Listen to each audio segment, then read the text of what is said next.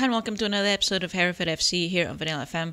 We're going to go ahead and play the last match of the season, but before we do, I obviously am going to show you how the season went and also a small amount of tweaks we did to the squad as well. So if I go back to the transfers screen, transfer history, at the very end of the season we did 3 changes. The first one was Danny Lloyd. We went to basically tried to improve the squad marginally, but also I think one of those changes was forced. I can't remember which one it was, but anyway, Danny Lloyd came to replace Herson Alves, I think, and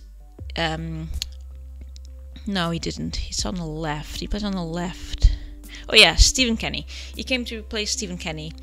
So we got Danny Lloyd on a free transfer from Dartford. I think Stephen Kenny's still around in the reserves team, but he's just declining a lot in ability, and also he requested a transfer. So there we are.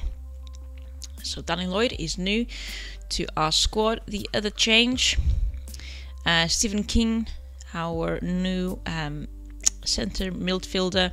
Again, just a bit of a patch in the squad. Obviously we're gonna completely redo the squad again next season, and obviously he's 38, so he's probably going to be retiring soon.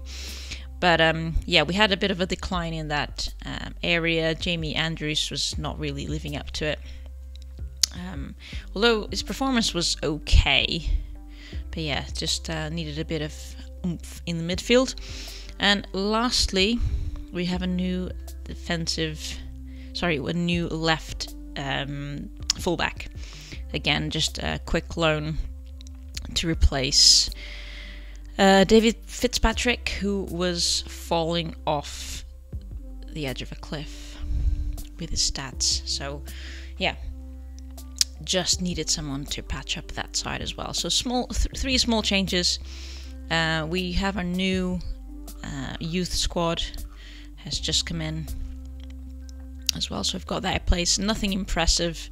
Got this kid who looks like he might be good a long way into the future, but nothing really impressive at this moment.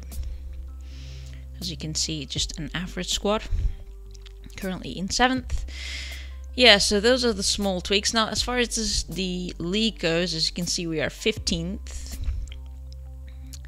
We have not been having a very good patch of matches as of late. We lost for the semi-final for the FA Trophy, which is understandable, against Nottingham County. I think they're second.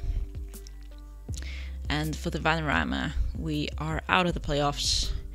The maximum we can now achieve is 11th. So we're gonna just continue in this league for the next season. Now I'll take you through the next match, and then the rest of the episode is going to focus on looking at the end of season awards and things like that. And then for the next episode, I also actually plan on showing you how I do the transfer window. So I'm going to have a full episode, not looking at any matches or anything like that, just looking at how I look for players. I haven't actually shown you this in this series yet, so that's going to be the plan for the next episode. Now, while I'm here, I had a bit of a I guess I'll take the chance to tell you I had a bit of a look on Patreon, just to kind of make things neat there again, tidy things up, and yeah, so one of the things that I tidied up is I realized that the tiers were a little bit jumbled up. So now that while it's fresh on my mind, there's 3 tiers. The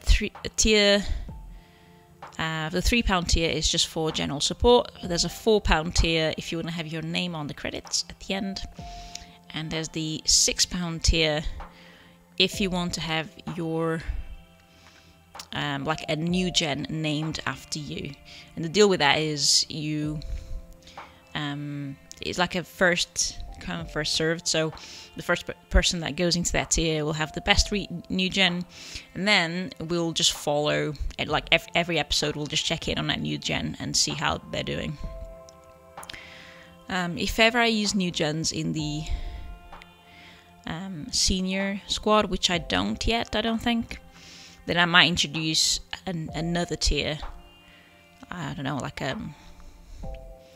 £8 tier or something like that, where you get a senior team new gen. So you get to see, not only we get to follow it, but also we get to see that new gen playing with us as well. But I haven't got any at the moment, so there's no point in me making that tier yet. So yeah, just to kind of say that here rather than at the end of the video, to go and check out the Patreon, see if there's any way you want to support the channel, and all of the things that people say on YouTube, like and subscribe and all of that. Anyway, so we're still 0-0 in this match. I'm quite excited for the next season, actually, because we are in a pretty good financial position at the moment, so the budget should be okay. Although we are buying the stadium, and that scares me a little bit, because that's going to drain some of our finances. We have improved our junior coaching to average, and we are in the process of increasing our junior level as well, a youth level.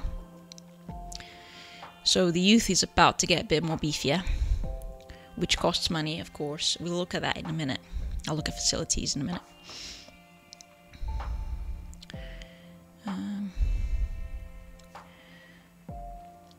Yeah, so next season, hopefully, we'll be able to make quite a few changes to the squad, improve the squad a lot more.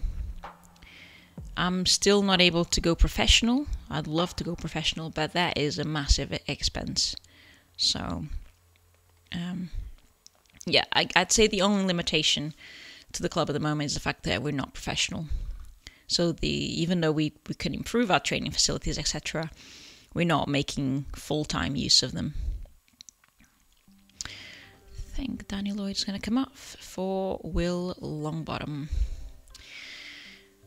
So yeah, so next episode you're going to get to see how we do the transfer window, how I'll look for players, what is the system for that. I have a slightly methodical way of doing it, like a systematic way of doing it. So it might not be like very organic or whatever, but it does work for the most part. Okay, it's a 0-0 for that one. Let's see what they bring us on the table. 14th, so 14th change for a club that has just been promoted. I am pretty happy with that, you know. Obviously I was aiming for playoffs, but oh well. Right, let me show you club info. Also, we have a new affiliate club. Shawbury is now our junior affiliate. Foursquare is still our senior affiliate.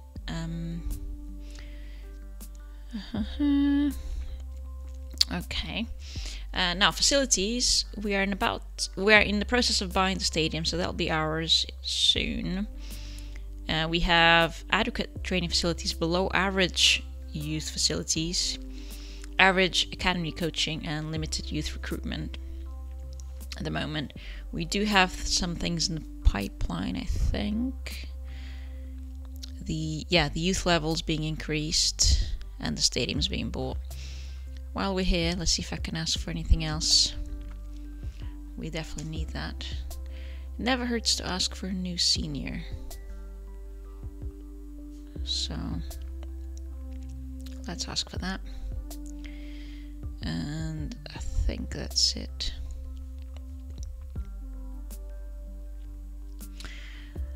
Now, after the playoffs are finalized, we can have a look at the end of season awards. Here is the budget for next season. Not massive, but a lot better than last season. Last season we had no transfer budget whatsoever.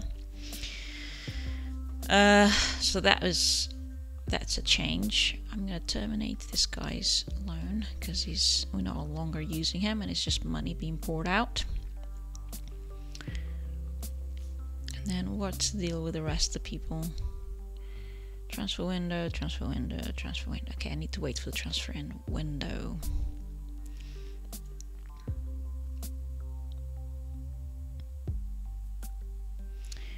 All right. Yeah, he's been our best player, I'm sure. Yeah. Okay. Hopefully he'll continue with us for next season.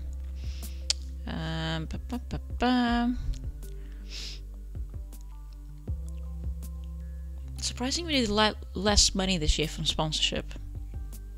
That is very surprising, actually.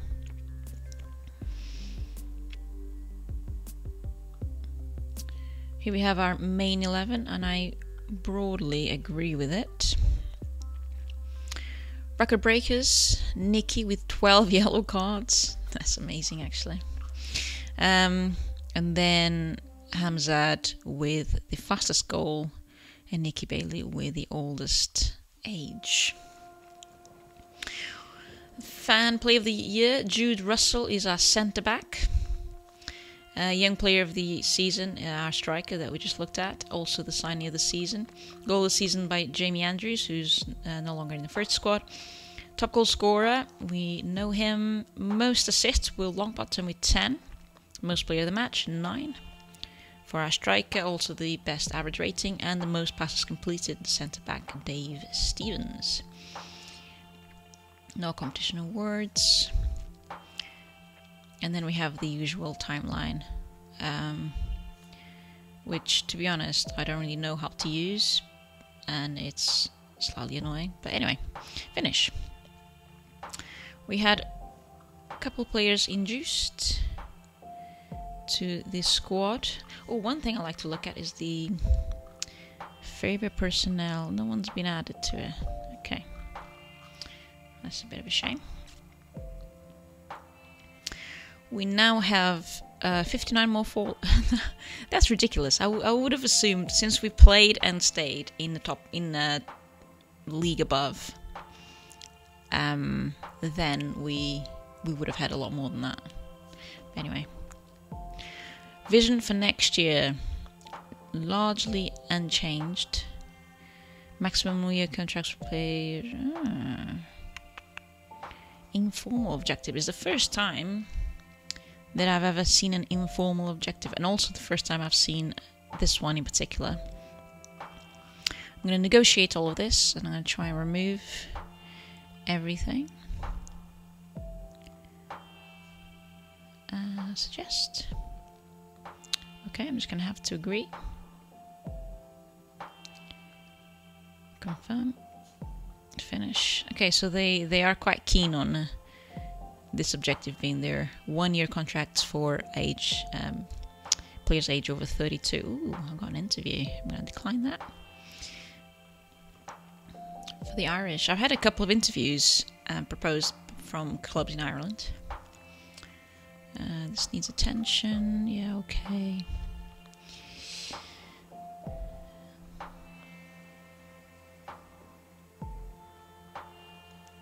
Alright, so we're down to the end of season meeting. Let me see what the avoid relegation. Right, discuss plans. Now, I'm gonna come clean with you guys. I always dread meetings. It's one of the things I never know what to press. So, just in case I mess it up completely, I'm gonna save. I treat sometimes these meetings as a first-person shooter, and if I kill myself, then I go back and make it all good again. So I'll better come clean on that and just say it to you guys as it is. Now the objective is to avoid relegation, right? So what have we got here? We're good. We're not. Well done. To avoid relegation, we'll just have to sure we aren't involved. That's our target. Looking ahead at yeah. It's been a long season. I hope you're all great. We're going to need to come back fully refreshed because I think we're going to be in a relegation.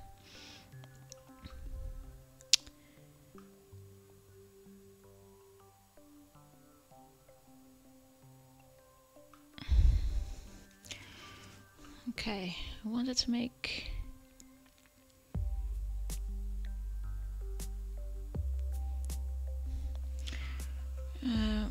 Over the off-season, we'll be forced into making some changes to help us turn a profit. No.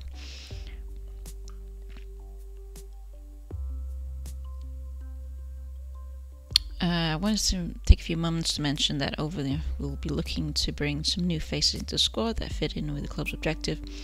Competition replace will be tougher as a result.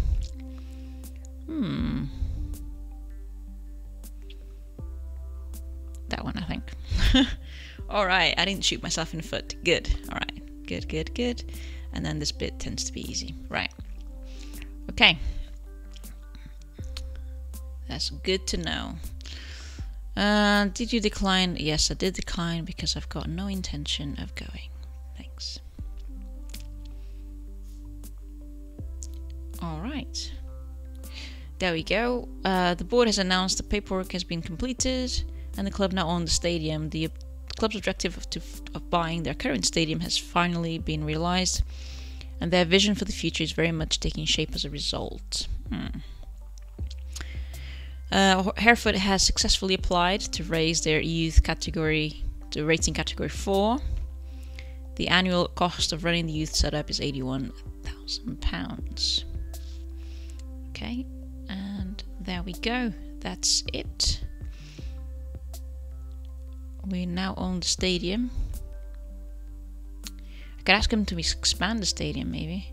Also, has that changed anything around here? Nope. Finances, okay, not a bad hit. Not as bad as I thought. We didn't have to take oh, maybe we did. Yeah, we did have to take a loan, but that didn't hit our expenses as much as I thought it would.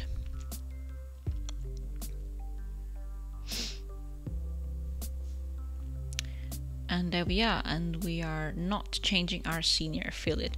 I think that's everything for this season. The playoffs haven't played yet, so maybe I should just try and press on with that. Just in case we get any awards at the end of the season. I doubt it, but no thanks. Not doing any transfers just yet.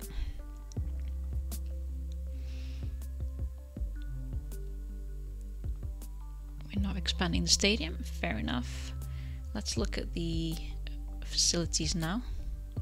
It's club owned. Oh, and average corporate facilities. That was not the case earlier, right? That was improved, I think.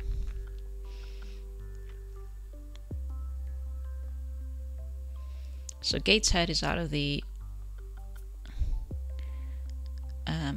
league. So is Colchester.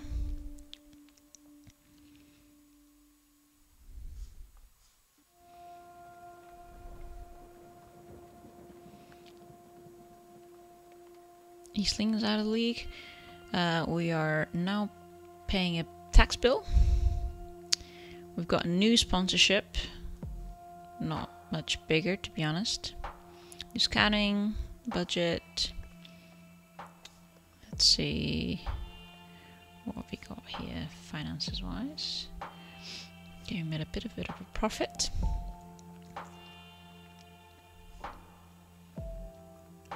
Lots of players retiring, which is absolutely fine. We do have quite a few older players around. If we look at the squad and selection, not general info, we have 2, actually, not as many as I thought. 2 retiring, I assume, yeah. I don't think any of these guys will retire just yet. And then we have these 2 as well. Well, he's retiring and he's just leaving. So.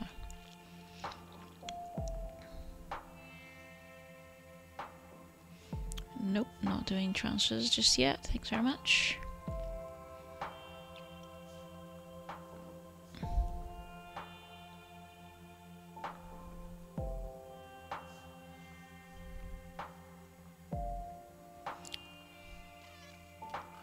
Who's still up there in the race?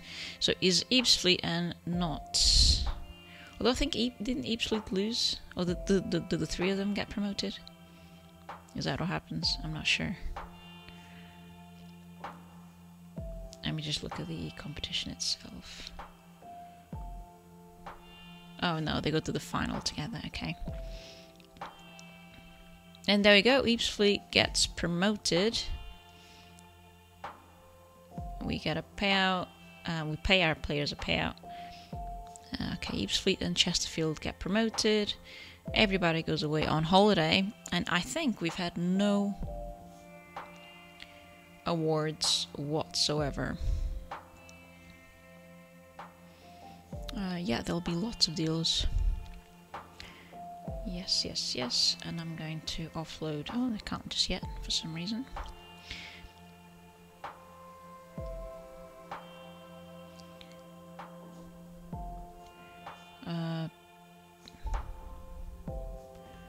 It's gotta be Scott. For Colchester, they won the league. And there we have it. I think there's nothing else for us to do now in this season. So I'm going to leave it there. And I'm going to come back when I'm actually doing transfers. I'm going to come back and show you how I do the transfers and all that. So thanks so much for watching until the end. And I'll see you in the next one. Take care. Bye-bye.